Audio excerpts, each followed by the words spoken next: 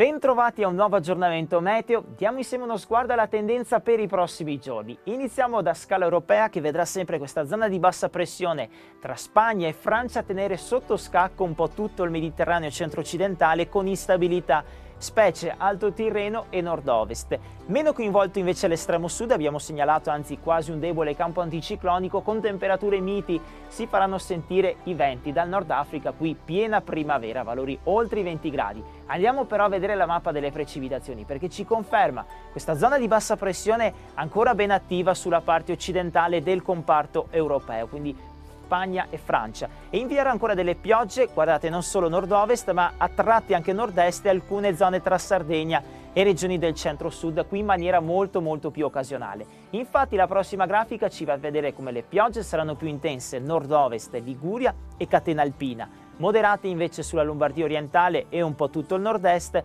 per lo più deboli e sporadiche invece si tratterà di qualche acquazzone isolato temporale, Sardegna e rimanenti zone del centro-sud, anzi la parte ionica, il basso Adriatico saranno proprio fuori da questa fase perturbata. Ma i dettagli più precisi ovviamente sull'app di Trevi Meteo.